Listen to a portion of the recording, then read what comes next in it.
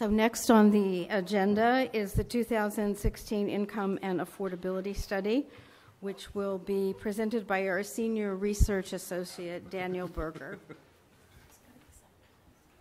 Good morning, Danielle. Thank you. Good morning. Thank you. The Income and Affordability Study is researched and presented each year in accordance with Section 26-510B of the Rent Stabilization Law, which requires the Rent Guidelines Board to consider relevant data from the current and projected cost of living indices and permits consideration of other measures of housing affordability in its deliberations. To assist the Board in meeting this obligation, RGB research staff produce an annual income and affordability study, which reports on housing affordability and tenant income in New York City's rental market. This study highlights year-to-year changes in many of the major economic factors affecting New York City's tenant population and takes into consideration a broad range of market forces, rent levels, and public policies affecting housing affordability. Such factors include New York City's overall economic condition, including unemployment rates, the Consumer Price Index, and gross city product, as well as housing income and housing costs, the impact of welfare reform and federal housing policies on rents and incomes, and other relevant factors such as the number of eviction proceedings and homelessness levels. In summary, 2015 saw New York City with growth in gross city product, which increased 3.4% during calendar year 2015, the sixth consecutive year of increase. The city also gained 119,000 jobs, and inflation rose at a slower rate than the previous year, with prices rising 0.1% on average during 2015 in the metro area. And real wages increased by 1.6% in real terms over the prior 12 months. The unemployment rate fell to 5.7%, and evictions fell by 18.1% during 2015. But homeless staying in city shelters increased, rising by 5.6%, while the number of cash assistance recipients also increased by 5.7%. And the number of food stamp recipients, now known as SNAP, fell for the second consecutive year, decreasing by 3.2%. New York City's gross city product, which measures the total value of goods and services produced, increased by 3.4% between 2014 and 2015, following a 2.1% increase in the prior year. On a quarterly basis, there was positive growth in all but one quarter since the first of 2009. In 2015, the greatest growth was during the first quarter, an increase of 4.3%.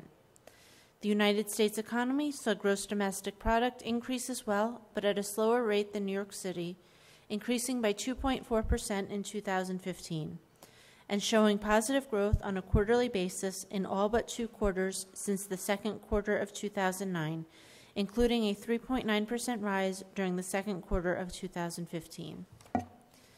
The rate of inflation, as measured by the Consumer Price Index, which measures the change in the cost of typical household goods, rose at a slower pace during 2015, increasing at a slower rate, 0.1%, than the previous year. Sorry, it's 0.1, not 0.01. This rate increase follows increases over the past 3 years of 1.3%, 1.7%, and 2.0%. The U.S. CPI for urban consumers also increased 0.1% this year, 1.5 percentage points lower than the prior year. New York City's unemployment rate fell 1.5 percentage points during 2015 to 5.7%. Manhattan had this year's lowest borough unemployment rate at 4.8%, a decline of 1.3 percentage points. Queens's unemployment rate was the second lowest of the boroughs at 5.0% in 2015, down 1.3 percentage points from the previous year. Staten Island's rate was 5.8%, 1.6 percentage points lower than 2014. Brooklyn had the second highest unemployment rate of the boroughs, 5.9%, a 1.7 percentage point fall from 1 year earlier. And the Bronx once again had the highest borough unemployment rate, 7.7%, and fell 2 percentage points from 2014. The most recently available data for New York City shows unemployment rates of 5.9% in January and 5.9% in February of 2016.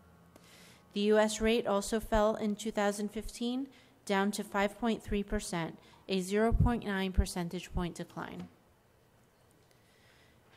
As this graph illustrates, 2015 saw falling unemployment rates for both New York City and the nation as a whole. The New York City rate is in green, and the U.S. jobless rate is in purple. The rate in New York City is now at its lowest level since 2008, when it stood at 5.6%. Coinciding with falling unemployment rates, employment levels in New York City grew for the 6th consecutive year. Overall, among both city residents as well as those commuting into the city, New York City gained 119,000 jobs in 2015, a 2.9% increase from 2014. There were gains in all sectors, including the construction sector, up 7.0%, adding 9,100 jobs, and the professional and business services sector, up 4.7%, adding 31,300 jobs, and the leisure and hospitality sector, which rose 4.2%, adding 17,200 jobs. All other sectors increased from between 0.8% and 3.4%. The most recently available numbers from January and February of 2016 show a 2.7% increase in total employment as compared to the previous January, and a 2.6% increase as compared to the previous February. As this graph shows, New York City gained 119,000 jobs in 2015, the 6th consecutive year of increase. We also look at wage data, though the analysis is limited by the fact that there is a significant lag time in reporting of the income data. The most recent annual numbers, via the quarterly census of employment and wages, which cover the 2014 calendar year and are still preliminary, reveal a 3.9% increase in real wages, that is, wages that have been adjusted for inflation, and a 5.3% increase in nominal wages for 2014. The data is based on quarterly tax filings by businesses in New York State and captures approximately 97% of all non-farm employment. During the most recent 12-month period, the fourth quarter of 2014 through the third quarter of 2015, real wages rose by 1.6% and nominal wages by 1.8%. Note that this data is also still preliminary. In the finance and insurance sector, which accounts for more than a quarter of all wages in New York City, wages rose by a real 0.1%. In the administrative, waste, educational, and health services sectors, which account for 16% of wages, wages rose by a real 2.4%. In the professional and technical services sector, which accounts for 13% of all wages, real wages rose by 2.9%. And in the government sector, which accounts for 10% of all wages, wages rose by a real 3.1%. Wages also rose in most other sectors, including accommodation and food services, which increased a real 2.0%, and trade, which rose a real 1.3%, and arts, entertainment, and recreation, which rose 6.2%. These are all sectors which may increase further over the next few years as New York State implements a minimum wage increase to $15 by the beginning of 2019. And looking at real wage growth by quarter in 2015, real wages were down 0.9% in the first quarter and up 2.8% in the second quarter and 2.2% in the third quarter, as compared with the same quarters of the prior year. Wage growth in this 12-month period was bolstered by an increase of 3.0% in the fourth quarter of 2014. The Bureau of Labor Statistics also tracks wage data through their current employment statistics survey. This survey is much more current than that of the quarterly census, but cannot be broken out by industry, is a much smaller sample size, and does not include monetary compensations such as bonuses. Per this survey, weekly wages in New York City during 2015 rose 3.1% in nominal terms and 3.0% in real terms. As this graph shows, both real and nominal wages increased in the most recent 12-month period. Real wages are shown in 2015 dollars and reflect wages from the first 3 quarters of the year shown, plus the fourth quarter of the prior year. Per the 2014 American Community Survey, the most recently available data, the New York City poverty rate for all individuals is 20.9%. By borough, it is 14.5% in Staten Island, 15.2% in Queens, 17.6% in Manhattan, 23.4% in Brooklyn, and 31.6% in the Bronx. The poverty rate for all individuals in the U.S. is 15.5%. Looking at rates in New York City by age, for those under the age of 18, the poverty rate in New York City is 29.6%. For those aged 18 to 64, the poverty rate is 18.4%. For those aged 65 and older, the poverty rate is 19.3%. And looking more closely at families in New York City, for all families, the poverty rate is 17.6%. For families with related children under the age of 18, the poverty rate is 25.0%. For married couples families, it is 10.7%. For female-headed families, the poverty rate is 31.6%. And for male-headed families, the poverty rate is 16.2%. 2014 HVS data was released in February of last year.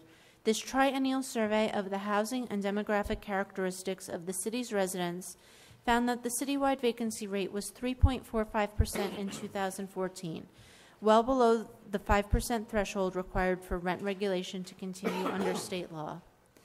Queens had the lowest vacancy rate in the city at 2.69%, translating into the availability of just 12,070 rentals in a borough with 449,274 rental apartments. Manhattan, by contrast, had the highest vacancy rate in 2014 at 4.07%. Of the remaining boroughs, the Bronx's rate stood at 3.77% and Brooklyn at 3.06%. And the sample size in Staten Island was too low to calculate an accurate vacancy rate. As you can see in this graph, the HVS found vacancy rates varying significantly among different asking rents. As might be expected, apartments renting for the least had the lowest vacancy rates, while those apartments renting at the higher end generally had substantially higher vacancy rates. Apartments with an asking rent of less than $800 had a vacancy rate of just 1.8%, while those renting for at least $2,500 had a vacancy rate of 7.3%. According to the 2014 HVS, which reflects household income for 2013, the median income for all households stood at $50,400 in 2013, a 1.6% real or inflation-adjusted decrease from 2010. The median income for rental households was $41,500, a 1.1% real increase. In contrast, owner-occupied households maintained substantially higher incomes, which in 2013 stood at $80,000, almost double the average income of renters, but unchanged in real terms from 2010. The 2014 HVS again found different income levels among those living in different types of apartments. Rent-controlled tenants earned a median of $29,000 in 2013, a 3.6% real decrease. Tenants living in stabilized buildings earned a median income level of $40,600, including a median of $40,000 for tenants in pre-war buildings and $46,000 in post-war buildings, a real decrease of 0.3% for rent-stabilized tenants as a whole, and real increases of 2.3% for tenants in pre-war units and 0.3% for tenants in post-war units. However, tenants in non-regulated units had higher household incomes than rent-regulated tenants at $58,000 in 2013, a real increase of 7.7%. And those living in other regulated units, such as public housing and Mitchell-Lama, earned a median household income of $18,296, a real decrease of 3.1%. Looking at rent levels in 2014, the median monthly gross rent, which includes fuel and utilities, for all rental units was $1,325, a real inflation-adjusted increase of 4.3% from 2011. Rent-stabilized tenants paid slightly less than the typical rental tenant, with a median gross rent of $1,300, a real increase of 5.3%. Pre-47 rent-stabilized units paid a median of $1,266, and post-46 a median of $1,413, real increases of 3.9% and 9.4% respectively. Rent-controlled tenants paid less than rent-stabilized tenants, a median of $1,020, a real increase of 8.1% from 2011. While tenants living in private, non-regulated rentals paid $1,625, a real increase of 2.7%. And tenants living in other regulated rentals, such as public housing, paid $595, an inflation-adjusted decrease of 6.0% from 2011. The HVS breaks down the distribution of renter-occupied housing by gross rent level. As you can see in this graph, of the 2.1 million rental units in New York City, 7.3% rent for less than $500, 7.2% rent for between $500 and $799, 9.7% of units rent for between $800 and $999, 36.5% for between $1,000 and $1,499, 19.7% rent for between $1,500 and $1,999, and the remaining 19.5% rent for over $2,000 a month. Examining the affordability of rental housing, the 2014 HVS reported that the median gross rent-to-income ratio was 33.8%, meaning that half of all households residing in rental housing pay more than 33.8% of their income in gross rent, and half pay less. This is the same ratio as 2011 and equal to the highest ratio ever reported in the HVS. Rent-controlled tenants saw a median gross rent-to-income ratio of 35.5%, an increase from 31.7% in 2011. The median gross rent-to-income ratio of stabilized households is 36.4%, including ratios of 37.0% in pre-war units and 34.7% in post-war units, increases of 1.6 percentage points for rent-stabilized tenants as a whole, 1.5 percentage points for pre-war tenants, and 0.9 percentage points for tenants in post-war units.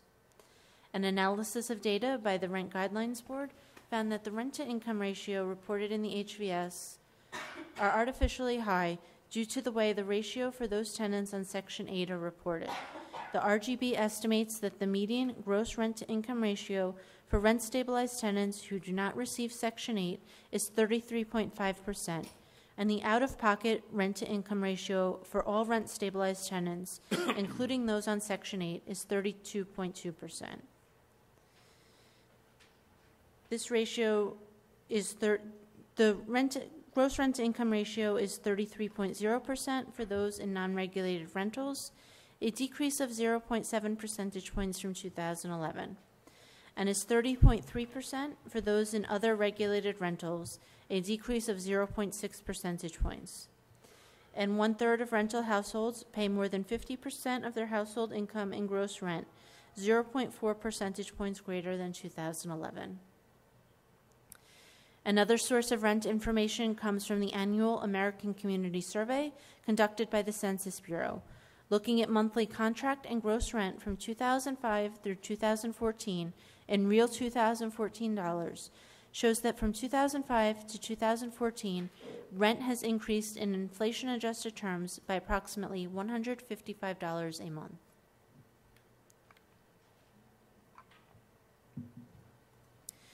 The American Community Survey also reports on gross rent-to-income ratios. Looking at these ratios from 2005 through 2014, they have ranged from a low of 29.9% in 2007 to a high of 32.7% in 2014. The American Community Survey also reports on renter housing costs as a percentage of income for different income brackets. As household income increases, so does housing affordability.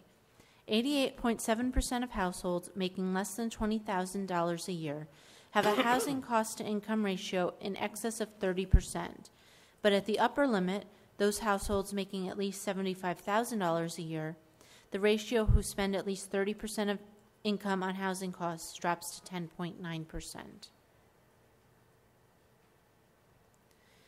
One of the many prices tracked in the Federal Consumer Price Index is the cost of rental housing, which increased by 3.1% in 2015 in the New York metro area.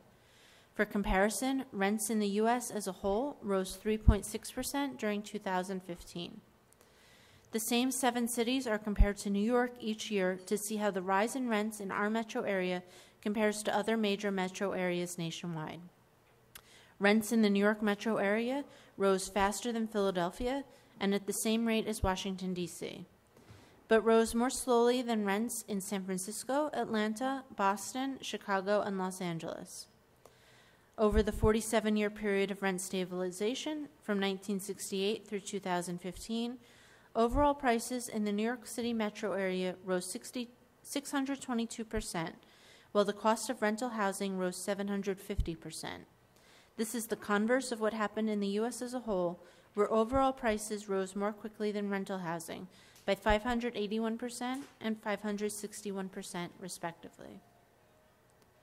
Over the last 20 years, the number of recipients of cash assistance, formerly known as public assistance, has dropped significantly, falling 68% since March of 1995, when the city's welfare reform initiative began. During 2015, an average of 361,913 persons were receiving cash assistance, an increase of 5.7% from a year earlier. Overall, there was a 16.2% decrease in the number of new cash assistance applications during 2015, with denied applications falling by 21.2% and approved applications by 12.6%. There was also a decrease of 2.1% in cash assistance recipients placed in jobs than in the prior year, but the number of recipients of the Supplemental Nutrition Assistance Program, formerly known as food stamps, fell by 3.2% in 2015. This is the second consecutive drop in SNAP recipients, although levels are still more than double that of the early 2000s. Medicaid enrollment also fell during 2015 by an average of 15.5%. The green portion of this graph shows the number of recipients in the Family Assistance Program, and the darker purple shows the number of recipients in the Safety Net Assistance Program. The light purple bars represent the number of recipients who have transferred from the Family Assistance Program to the Safety Net Assistance Program. In 2015, cases rose by 5.7%. During calendar year 2015, the number of homeless in Department of Homeless Services shelters increased for the 7th straight year. Homelessness among all persons was up 5.6% over 2014 levels to an average of 57,158 persons sheltered each night. While the average number of families with children sheltered each night increased 4.8%, and the number of children in families increased by 0.6%. The number of adult families also rose by 8.8%, and single adult levels were up 13.4%. But more families with children were relocated to permanent housing, an increase of 16.9% over 2014 levels. Adult families also saw more permanent housing placements, up 1.5%, but single adult placements decreased 9.8%. Corresponding to increased shelter censuses, the length of stay in temporary housing increased, up 3 days for families with children to an average of 435 days, up 24 days for adult families to 551 days, and up 26 days for single adults to 342 days. This chart shows homelessness levels for all individuals during calendar years 1985 through 2015. As you can see, levels increased 5.6% during 2015, the 7th consecutive year of increase. The impact of economic conditions on New York City's renters can also be examined through housing court data. Specifically, housing court actions are reviewed to determine the proportion of tenants who are unable to meet their rental payments. The number of non-payment filings in housing court decreased 2.4% to 203,119 during 2015. the fourth consecutive year of decline. And there was also a decrease in the number of non-payment filings that resulted in court appearances, known as calendared cases, which fell 12.5% in 2015. Because the number of court appearances fell at a greater pace than non-payment filings fell, the proportion of filings that resulted in court appearances fell 6.3 percentage points to 54.8%. And due to the number of evictions falling at a greater rate than the decrease in calendared cases, a lower proportion of cases that went to trial resulted in eviction, decreasing from 21.1% in 2014 to 19.7% in 2015. And evictions, regardless of the number of calendar cases, decreased by 18.1% in 2015. As this chart shows, over time, the proportion of filings that are calendared, that is, the proportion of non-payment cases that actually make it before a judge, which is in purple, has been increasing over time, while the proportion of those cases that actually result in an eviction or possession, in green, has been much more steady. In 2015, the proportion of filings that are calendared fell 6.3 percentage points, and the proportion of calendared cases that resulted in an eviction fell by 1.4 percentage points. For the second consecutive year, a tax credit is in effect for New York City renters, the enhanced real property tax credit for homeowners and renters. The maximum rebate is $500, and the maximum household income for those filing is $200,000 a year. The amount of the credit depends on both your income level and the amount of rent you pay annually, with those making less than $100,000 earning the biggest credits, and those making more than $150,000 earning the least. For instance, a household with an annual income of $50,000 a year who pays 30% of their income towards rent would be eligible for a $16.31 tax credit. But if the same household were to pay 50% of their income towards rent, their tax credit would be $87.19. But higher income households, those with incomes of at least $100,000, get a smaller tax credits proportionally. For instance, a household making $100,000 a year would need to spend at least 31.7% of their income towards rent before they would be eligible for any type of refund. In summary, the city's economy increased in 2015 for the sixth consecutive year, rising by 3.4%. Gross city product has increased in all but one quarter since the first of 2009. And there was an increase in employment levels, up 2.9%, or a gain of 119,000 jobs. The unemployment rate fell to 5.7% citywide during 2015, a decrease of 1.5 percentage points. Real wages increased during calendar year 2014 by 3.9% and rose during the most recent 12-month period by 1.6%. There were increases in the number of cash assistance cases, which rose 5.7%. There was a decrease in non-payment court filings of 2.4%, while evictions fell by 18.1%. But homeless levels rose for the seventh consecutive year, up 5.6%. Thank you, and if you have any questions. I have a question. Who would like to go first? So just in the chart on page 18, when you say the proportion of calendared cases that result in eviction and possession, is the green line a percentage of the purple line?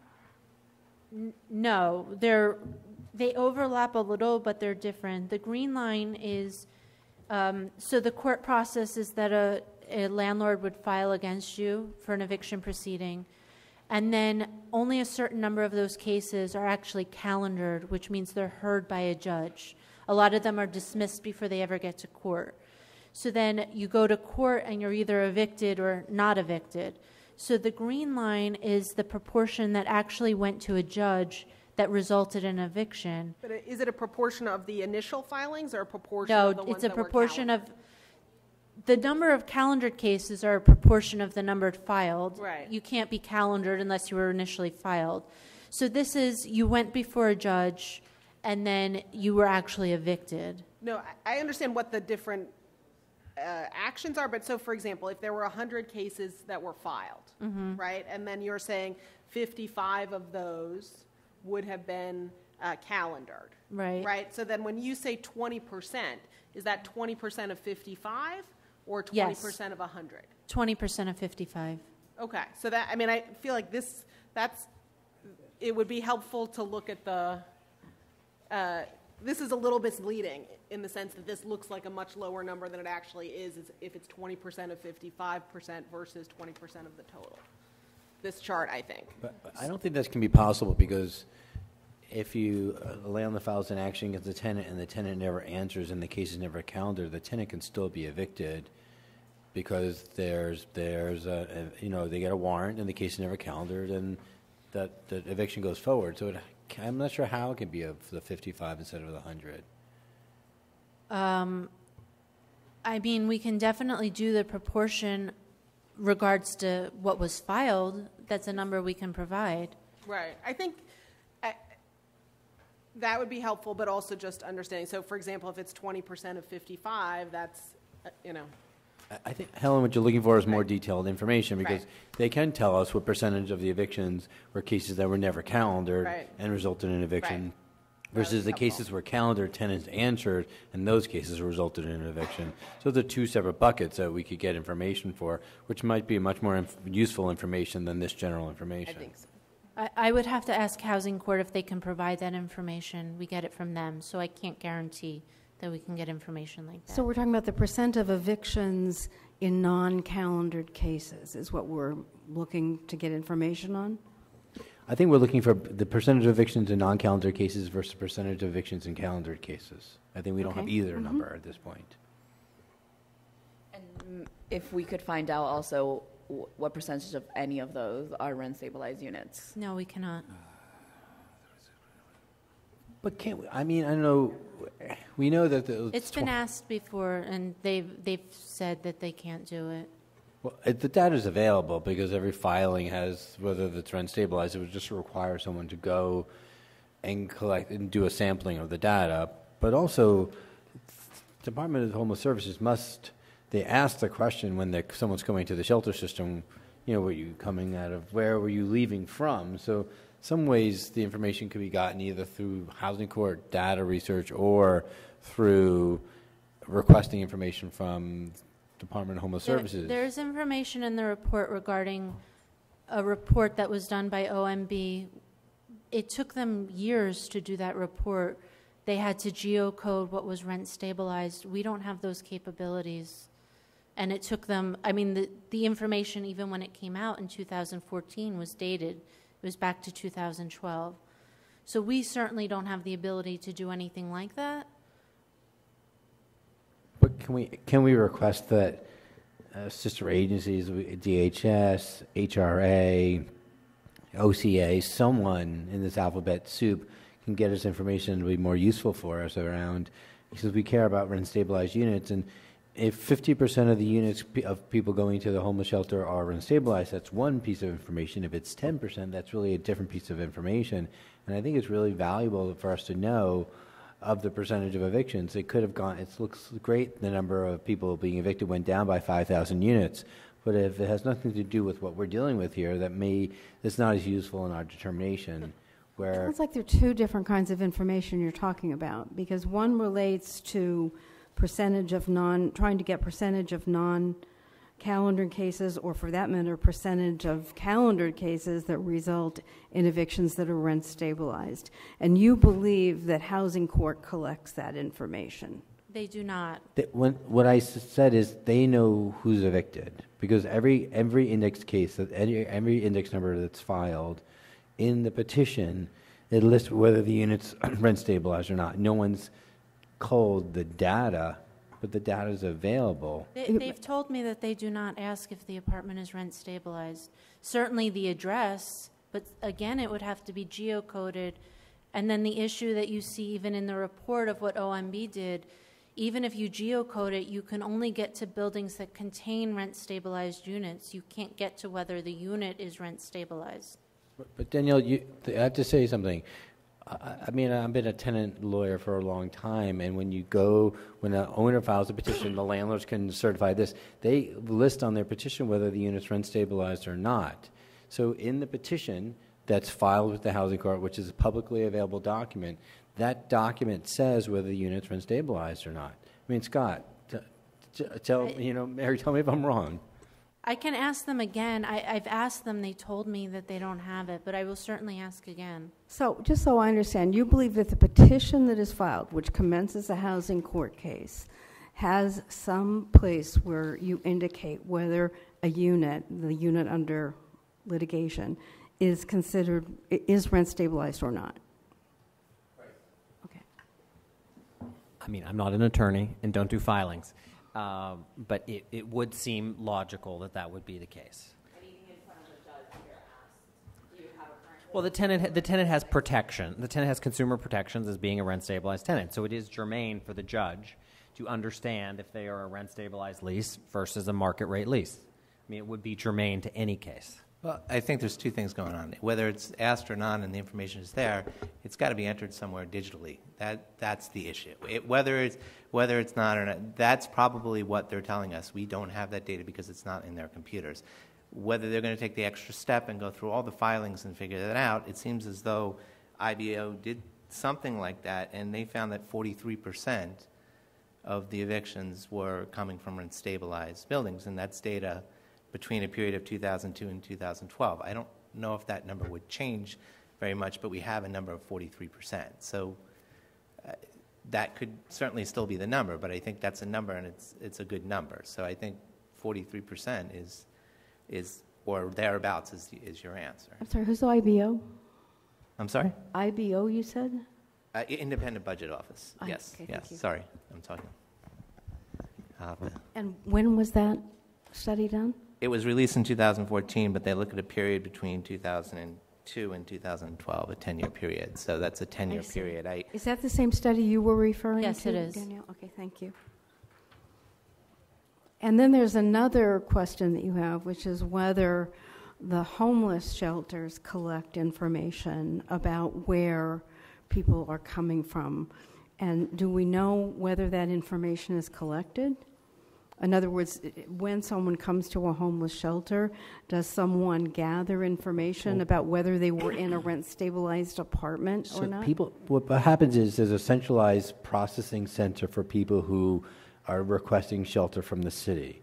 The Department of Homeless Services does an intake with people, and then people get into the shelter system with that process.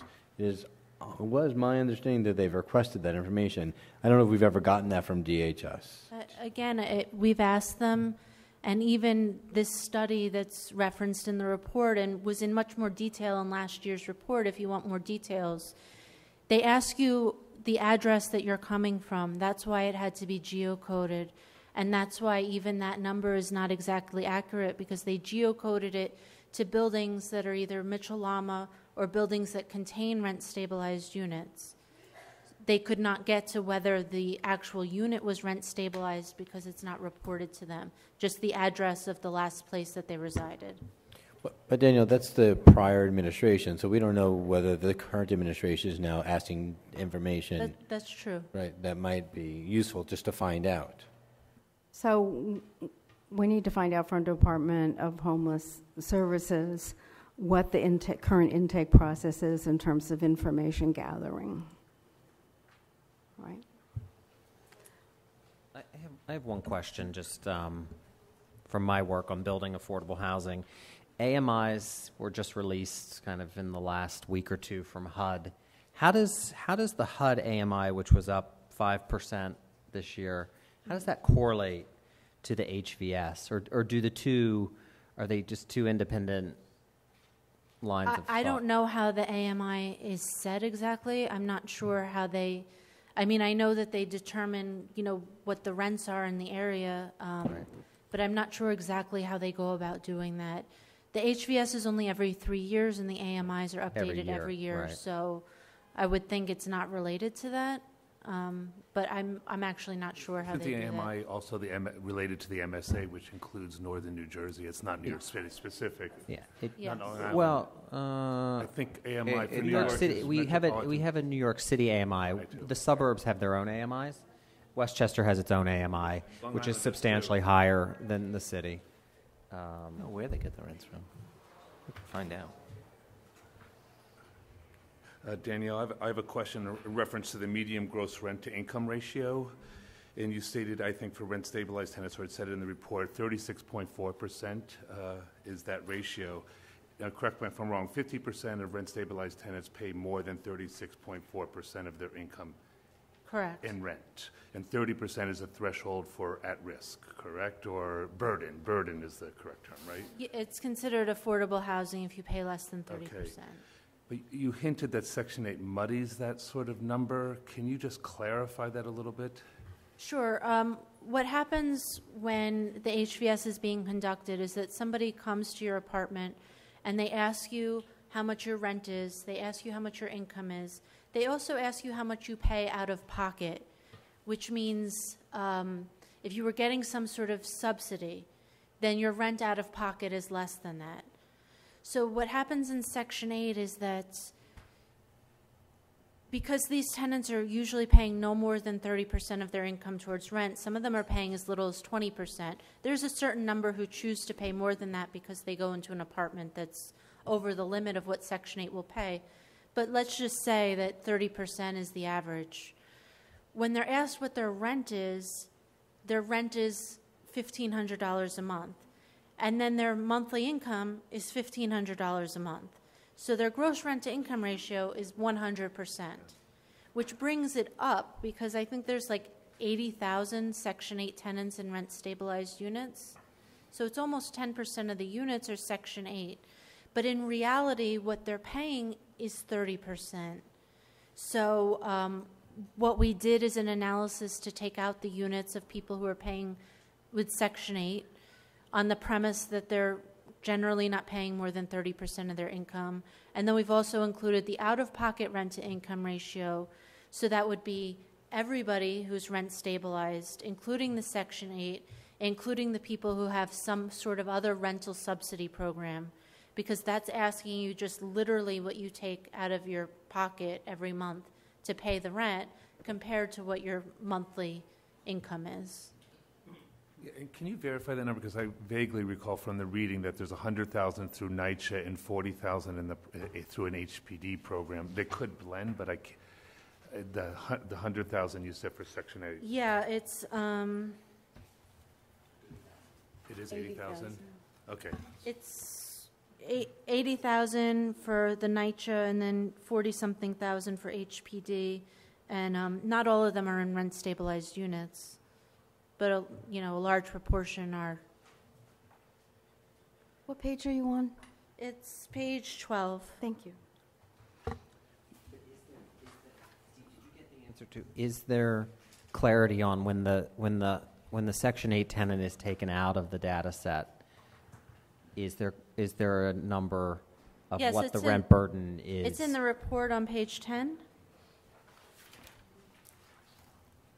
What is that? Is it lower than the 36.4%? Yes, it's 33.5% in 2014, and the out-of-pocket rent-to-income ratio for all rent-stabilized tenants is 33.2. Thank you. Thank you.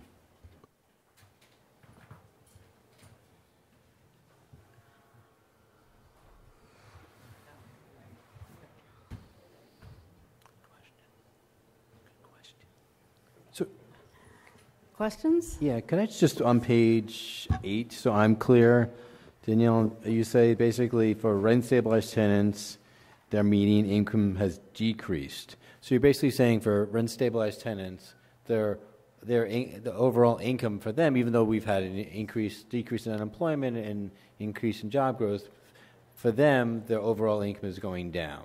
This income number is from 2013, so it is, even when it came out last year, it was somewhat dated, and now it's even more dated. So this number 2013 to 2014 is going down, but we're using employment data for 2015, 2016. So it's hard to connect those two numbers, you're saying? Yeah, I mean, there's no other choice. The HVS is the only source of rent-stabilized data. Yeah, it's the only source that actually teases out the stabilized apartment. The ACS information that we have in here, which is from 2014, it's all apartments. Which you is can't. Right, we can't. There's less valuable information because it doesn't help us if, if all tenants are doing well, but the rent-stabilized tenants who we're focusing on are doing well or poorly. Right. So this is the only. But it may show a trend, and that's. Do we have that trend about for rent-stabilized tenants about income? Have we seen that charted out over a few years? Well, and how it correlates with overall economic conditions. Yeah, just for the rent-stabilized tenants, we've seen that trend out. So we have a decrease of 0.3%. As a one-year number, it may be relevant or not, but over a longer period of time, it might be more. What's the relationship in terms of figuring out what to do with this 2015 data? Yeah, if we see a trend based on inflation in relationship to, the overall job growth could have an impact on the overall tenant population, but if we tease it out just for rent-stabilized tenants over a period of time, that'll be much more useful data if we could do that. I would cautiously say we could do that. The HVS does sort of not recommend sometimes comparing year-to-year data. So I would have to check if we're able to do that. And then if you want to tell me exactly what you want compared, then... Is it the income you're looking at? We're talking about income. So if we're saying job growth and salaries are going up overall, but it's not really as relevant if we're talking about the rent-stabilized units. And the only data we have is, it sounds like a 2013 number, which says there's been a decrease in overall income rent-stabilized tenants. If we can have that charted out over a certain period of time and relate that to overall job growth, we can at least see how the job growth is trending in relationship to rent-stabilized income. Like if there's a correlation, we can see it. If there isn't, we want to see a correlation between rent-stabilized income and the various economic indicators. Right.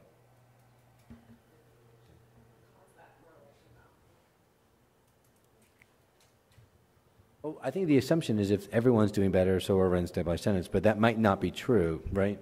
No, I agree. I'm just saying it's hard to think of a way in which that correlation would be caused in terms of your participation in the overall economy based on the type of housing that you live in. But maybe, I don't... On that note, I was a little shocked to see the 0.1% real increase in income for for finance and insurance. Yeah. I think that's largely related to bonuses. Yeah, bonuses and stock options. So the numbers are fakaked to begin with. Yeah, it's interesting. We've been teasing that number out for I'm in the wrong business, I think. like 5 or 6 years, and I think, is this the first time that you teased it out and actually the number went up? Is that? I think Last there year was we a did? year that it went down. Right. I don't have the numbers. Yeah, in front of but me, we do tease that out because I think it's better. It's But I don't best think to look at both. 13 to 14, there was that much downsizing in an industry. And finance and insurance includes real estate or does not include real estate? Includes real estate. I think it's 14. That number is on the 2014 calendar year or the year that we create. That was on the year that we created. Okay, so it's through the fourth quarter of 2014 to the third quarter of 2015. That's the most current data that we. So it doesn't take in this past bonus period from January to that quarter is when you get bonuses of January to No, it takes March. in that. It's But taking not in the. the previous one, but not. It's not taking in this quarter, but you can see if you look at it on a quarterly basis that the decrease was really in the first quarter, which is when they get their bonuses. So that's probably what happened. Although also, is the wage number per individual average wage, or is it an overall cumulative wages? The overall wage number is you add up all of the wages and all of the employment, and it's divided in, and then for each industry, that's done individually. Got it. Okay. Other questions? I just have one question. Is there a sense economically that we are almost reaching full employment? I don't know how to answer that. I did in the last section, in the conclusion, some of the agencies in the city that are better equipped to make those guesses, I included some of that data, and, they showed it, I think, still rising, but maybe not More quite slowly. a little more slowly. But I can't personally speak to that. Plus, we haven't looked here at labor market participation, Right. which is, has been at historically low levels. If So there I is, think if the you're labor asking a market question about full participation employment- numbers are reported on page 5. On page, Page 5. got it. So I think that's a very relevant question a question related to full employment, because those certainly Right. haven't recovered.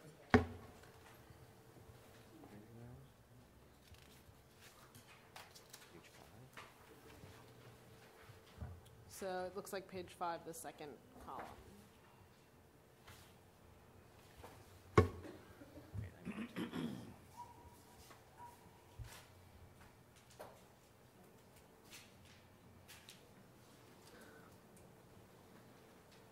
Yeah, it's up to 61.1% from 60.8%.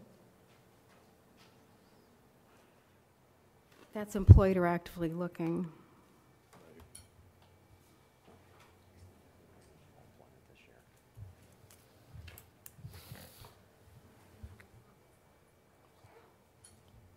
Is this the same statistic that I was asking you about earlier? I believe it was. Yeah. Because one of the questions think I had is how do you define employment? Because as I understood from our prior conversation, this is really a snapshot of a moment in time, as opposed to looking at whether any of these particular people are employed full-time, part-time, temporarily, et cetera. Yeah, this particular data set doesn't allow you to do that. There's, in the section where I report on wage data, there is a survey, so it's not actual data, it's a survey. That survey does ask people how many hours a week they're working. So if you want to know if there was an increase or decrease in the average number of hours per week working, I can certainly give that to you. But again, it's a survey.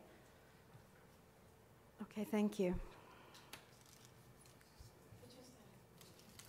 So this data shows people that are actually getting wages and also people who are self-employed? The wage data that I reported, I would assume so. It's people who are filing taxes, so I would assume if you're self-employed, you file taxes, but I never specifically looked into it.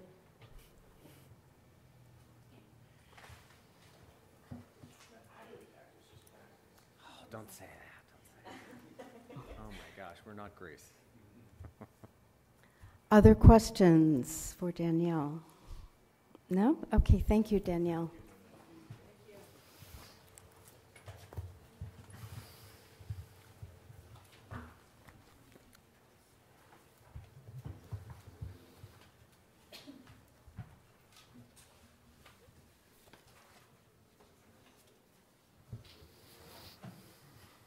So we now have an opportunity for a further board discussion.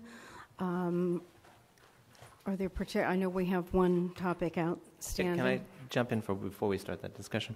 I had invited HPD to come to the April 21st meeting, which now has been changed, sort of that format, to the April 14th. I'm still awaiting whether they can make that switch. So if you have questions for HPD, certainly send them to me and I can forward them to them. The sooner the better. By Monday, if you can get me some questions, I'll send an email reminder out to folks today. But if not, I would probably, if they can make the 14th, have them come in May to that May meeting. And so the questions will, submit your questions either way. They'll come, but it's just a question of whether they can switch their schedule for that time.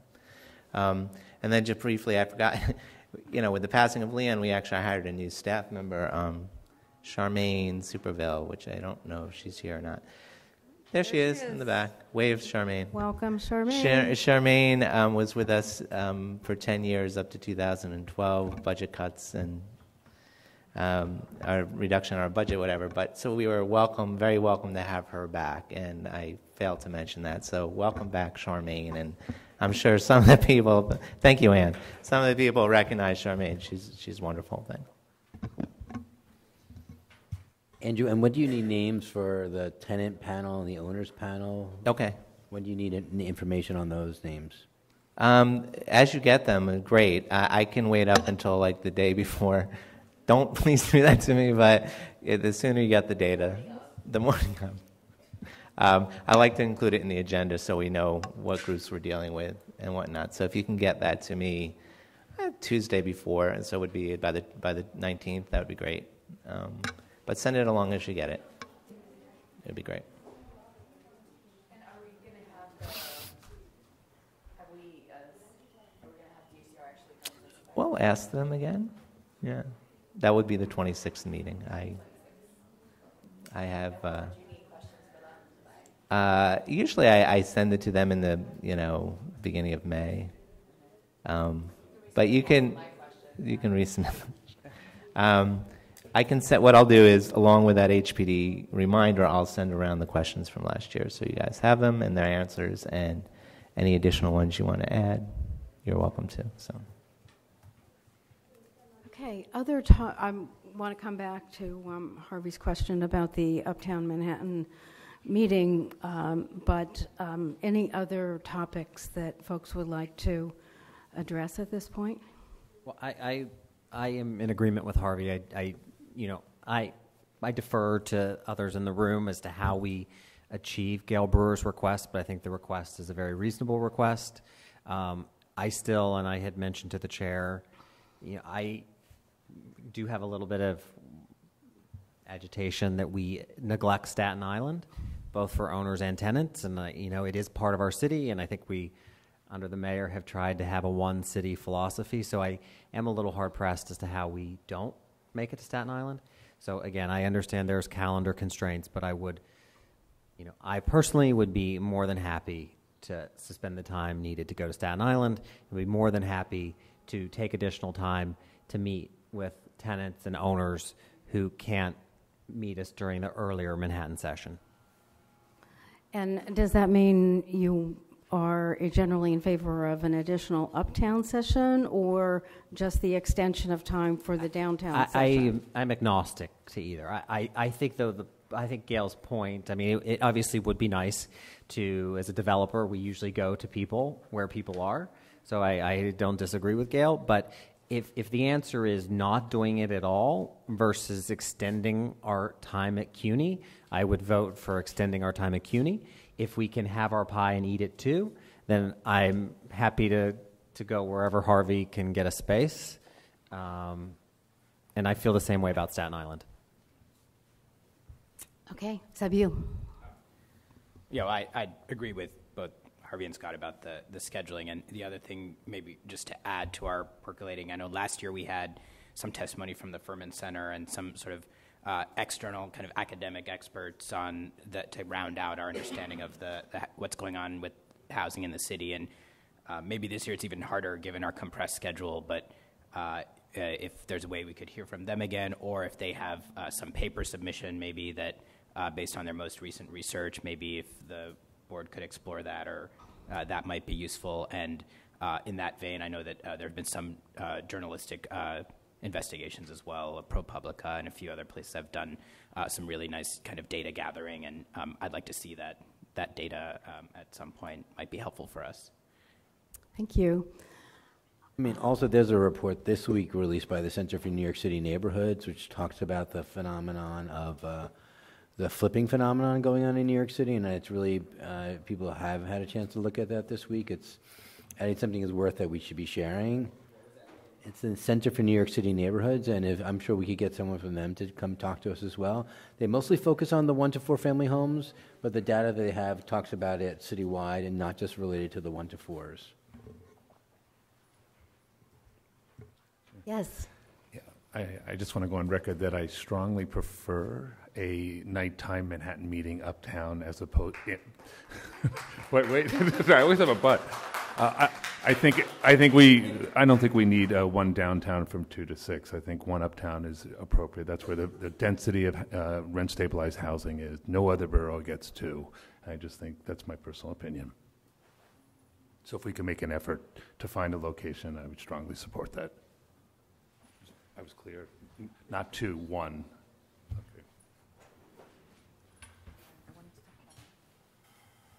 Just on that, I mean, Andrew, I know I mentioned this before, that the state office building that has space on the second floor, we have people who are able to secure that location.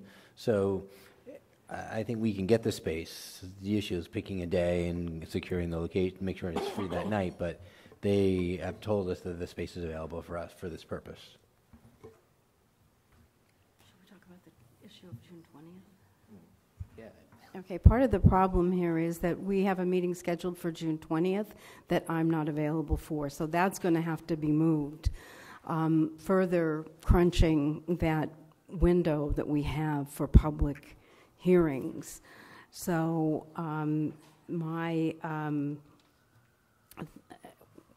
we're going to have to look, I think, very specifically at dates because of what I understand is this public notice period that has to pass before we can start having public hearings at all.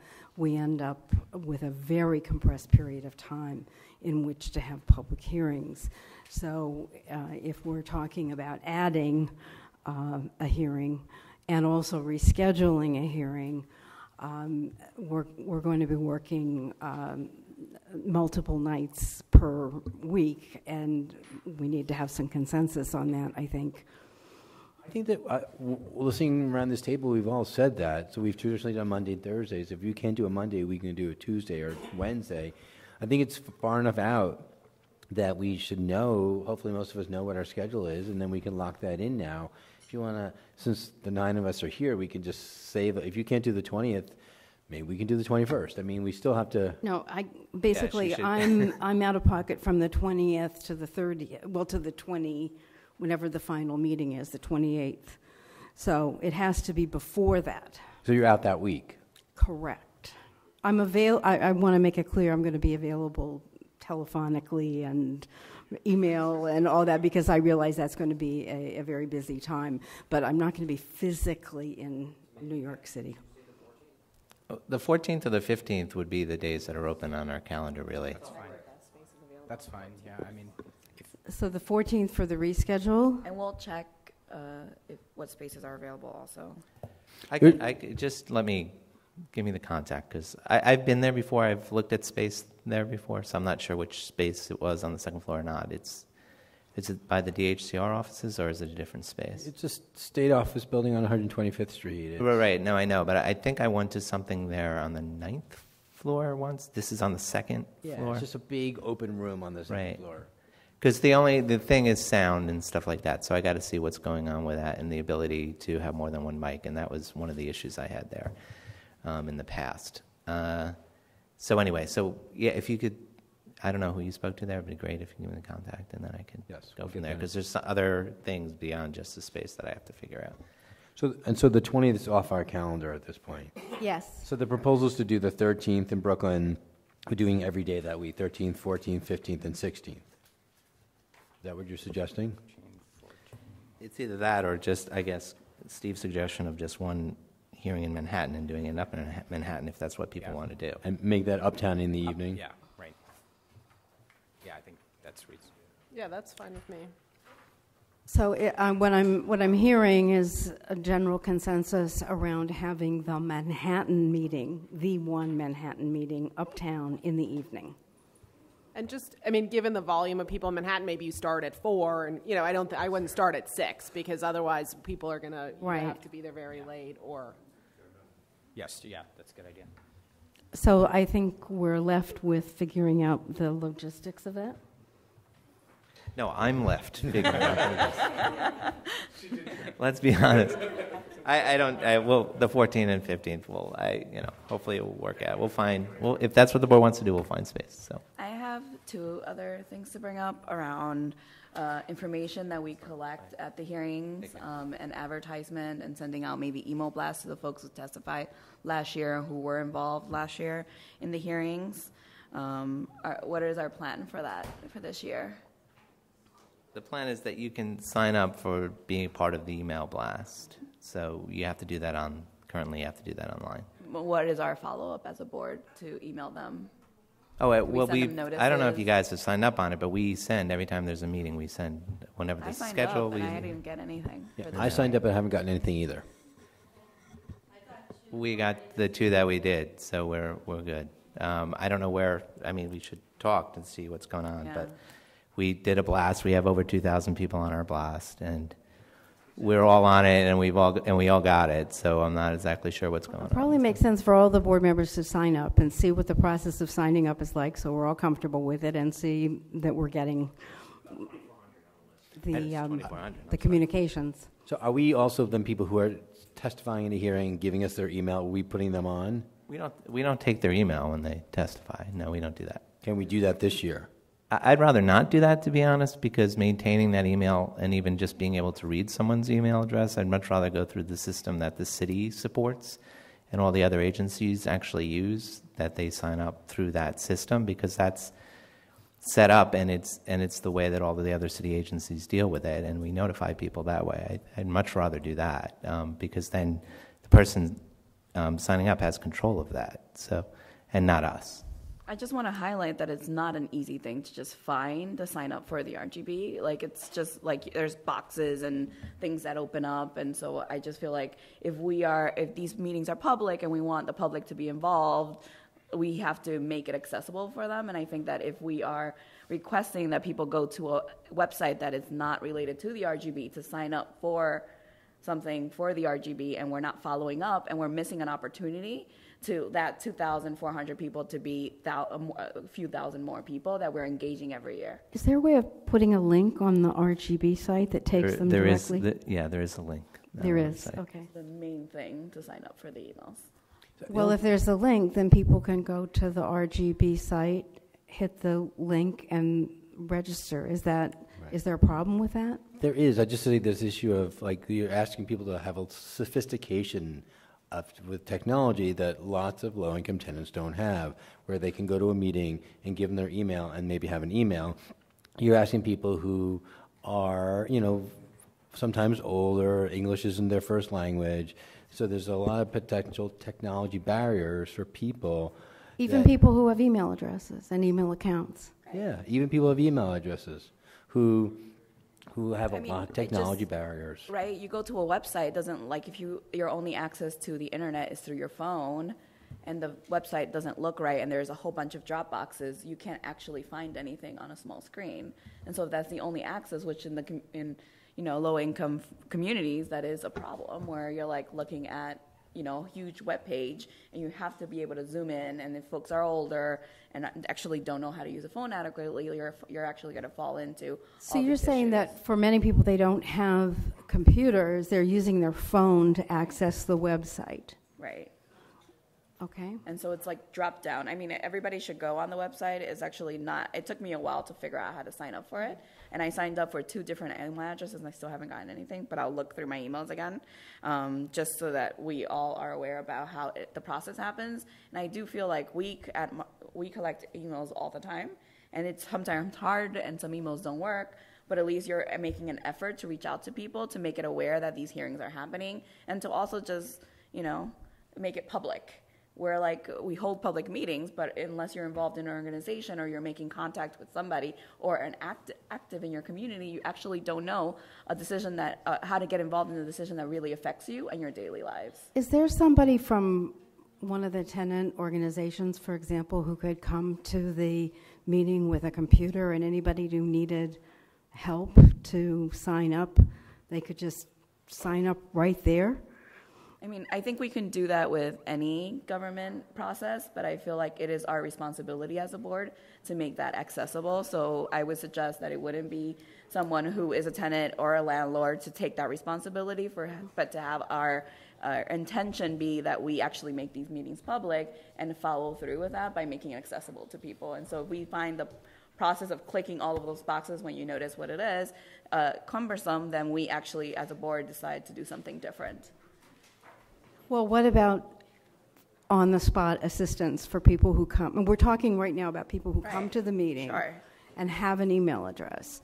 So what about the possibility of having somebody there who could immediately assist people in registering online? That sounds great. I'm just trying to deal with the problem of taking a list of, 100 or 60 or 100 possibly illegible email addresses, and the labor that's involved, which may not be necessary for 90% of them because they're perfectly comfortable signing up. Right. So it would be good to know how big a problem this is. And that would also be one way of figuring that out, is how many people who come to the hearing feel they need assistance getting signed up. Well, we'll discuss this. Yeah. I mean, I'm open to getting a computer there. I have one other topic. It's translation and interpretation at the meetings. And I know that we have been hiring a group of professional interpreters to come and interpret. I think we should continue to do that. I think that we should think through what other languages we could potentially be using interpretation in. We do have like organizers and people who don't do this professionally interpreting for us. And so I think we might be losing information in motion that a professional interpreter would be able to provide in their translation. I also do feel, and this is just a suggestion around, like if we do have an interpreter sitting there the whole time and majority of the testimonies are in English, the interpreter is there, we could think about having simultaneous interpretation for those folks who are sitting at the hearing and are monolingual Spanish speakers majority because of the breakdowns of languages throughout the city, and thinking that in certain communities, like in the Queen's hearing, we had a ton of different languages. Like, how do we make that accessible so that we're actually getting testimony that is across the board, the quality is good. In 2014, when we had the testimony, there were a few times that the interpretation that was given was actually questionable, and I think that shift in 2015 was great, but also, if we're sending out emails to people advertising the hearings, we should put in there that you can actually have professional interpretation come and actually, into Spanish and English, because that's all we did last year, but for folks to be encouraged to come and testify in the language they feel more comfortable in order for us to get a diverse testimony from the city, since we are so diverse in the city. Well, with respect to other languages, what's your proposal? We can. I'm trying to think of, like, in Manhattan we had a few folks, and I think it was Mandarin, who spoke in Mandarin. In the Queens, I actually don't know what the language is. There were a few. Minquan Korean, and I feel like Chaya. What language did they testify in? Nepali? Bengali? Okay. So I feel like we already know who comes and testify, but I think in order for us to think about how are we being accessible to the community, like, we should advertise that we actually do have that, so that folks are feeling comfortable. And we did say it at the hearings, but people don't show up if they don't know, and I feel like we're missing out on that opportunity. We have to have it before we can advertise it. So the only thing we have right now is Spanish. So we should be advertising the Spanish. Advertising that doesn't seem to be a major problem. I mean, to include that in the announcement of the meeting. But I defer to you, Andrew, about the logistics involved in providing interpretation in other languages. What are your thoughts? I'd have to take a look at, I'd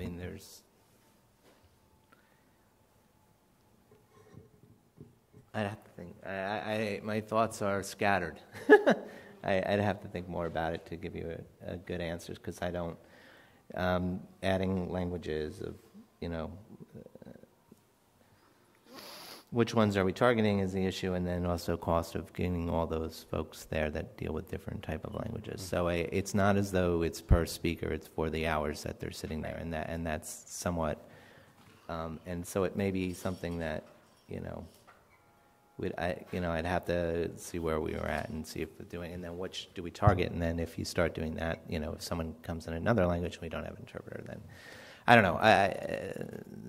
Andrew, I'm not saying no at all, but I'm just saying I don't know enough about I it. think we need to get a bit more information about the how many people we may be talking about, what the costs would be, what the logistics would be, whether to reduce the cost. You might have try to get all the Mandarin speakers to come in a particular time, so you don't have to pay for an interpreter to be there for 5 or 6 hours. I mean, there are other ways we might be able to tackle this, but it doesn't sound like the more the issue is that since we did do Spanish last year. We did it for the people who presented, not the people in the audience. And the idea of doing simultaneous I was going to translation. come to that. And again, Andrew, maybe you can give your thoughts on this simultaneous translation or interpretation.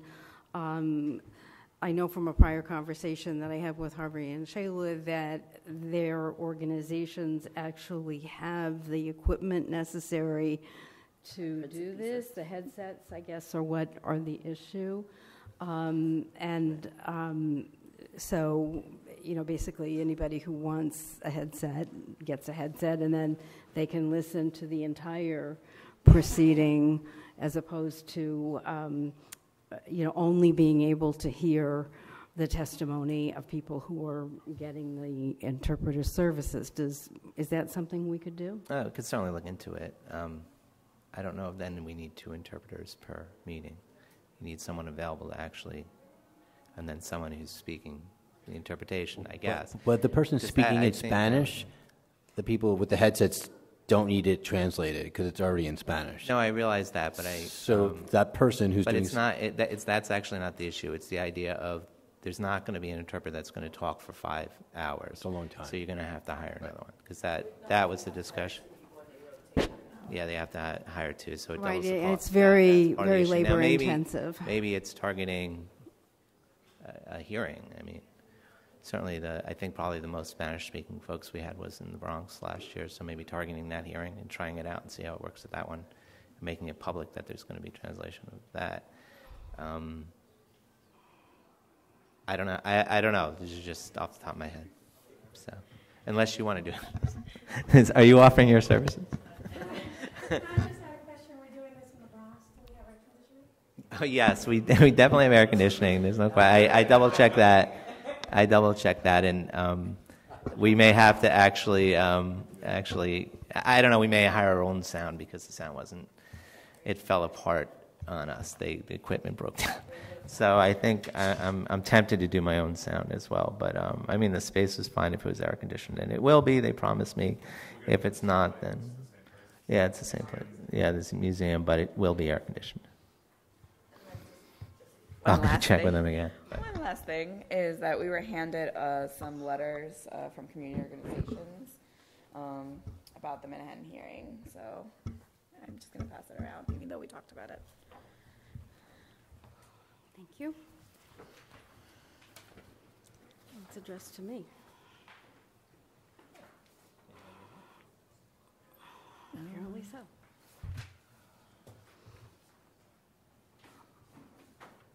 All right, so for the record, I've received a letter dated April 7th, 2016, addressed to me as chair of the Rent Guidelines Board from what appear to be about 25 different organizations with copies to the mayor, the city council speaker, the New York City Council Manhattan delegation, council member Juamaine Williams, and the Manhattan Borough President Gail Brewer. Did you want us to read this now and discuss it, or this is for our further reading and enjoyment? It was in the request of having a nighttime Manhattan hearing, a second hearing. So we discussed it, but I got it, so I didn't want to not pass it around. So they're asking for in addition to the... Right, they are asking in addition. Not what we're delivering. Right. Okay. Any other topics for discussion or questions for me or for Andrew? No? Then General comment of everyone's willingness to actually discuss some of the data and like kind of unpack it. I think that it's really useful hearing other people's questions and other people's comments about the data, from my own understanding, and also in our discussion about how big of a decision this is that we're making and how many people are affected by our decision. So I do really value that, and also value that we want to bring other sources of information to really discuss and unpack some of our the heavy decision we have to make. So thank you. right, I think I certainly second that, and I can use all the help I can get from you experts in terms of figuring out what we need to know further, as well as questions about the data that we've been provided with. I'm assuming that conversation is going to be the most useful after we receive the price index information, so that we have kind of the full picture, at least, of the reports that are prepared specifically for the board. Maybe what we can do, we can all then, after we have the price index information, have some time to have that dialogue. I know we're running out of time already because it's the first meeting, but if we can set aside, in the past we've set, a half an hour, just to kind of crunch through the numbers and have that conversation, I think that's always useful. Great. I think if there are questions that people have in the interim, I know that Andrew's always available to answer specific questions, which we very much appreciate. So you don't have to just hold those questions until we discuss it as a group, because it also may make getting those questions answered sooner rather than later may make the discussion a little more efficient when we finally all get together. Okay, then I'm going to move to adjourn this meeting. Do I hear a second? All in favor? It's unanimous. We're in adjournment.